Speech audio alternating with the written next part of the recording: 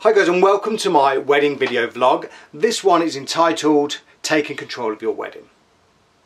Now if you're listening to this video and you're not getting married, then maybe, just maybe, someone pointed this video in your direction. Maybe you know somebody that's getting married and maybe this is their way of saying, butt out, let's do our wedding our way.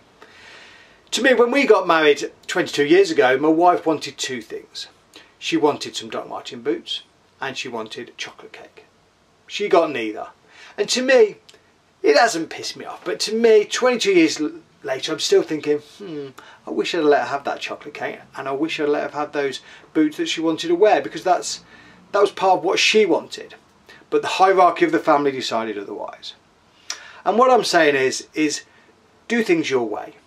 Give those around you little chance to come in with their opinions, and when they do, cut them short, saying, look, you've had your chance, or you're going to have your chance, let me do things my way.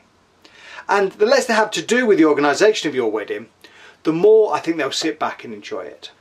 A while ago I spoke to a bride and she believed she had no friends because she tried to arrange a hen weekend abroad and people saying it was too far to go and it's too expensive, so she tried to rearrange something in this country, and again the same moans came from the same people.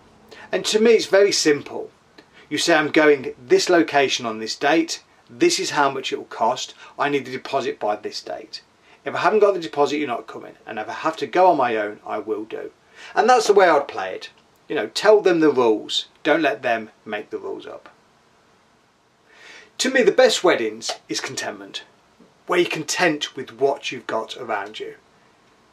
You've got your loving family and friends around you, and all you have to do is to immerse yourself in that atmosphere. That makes a good wedding.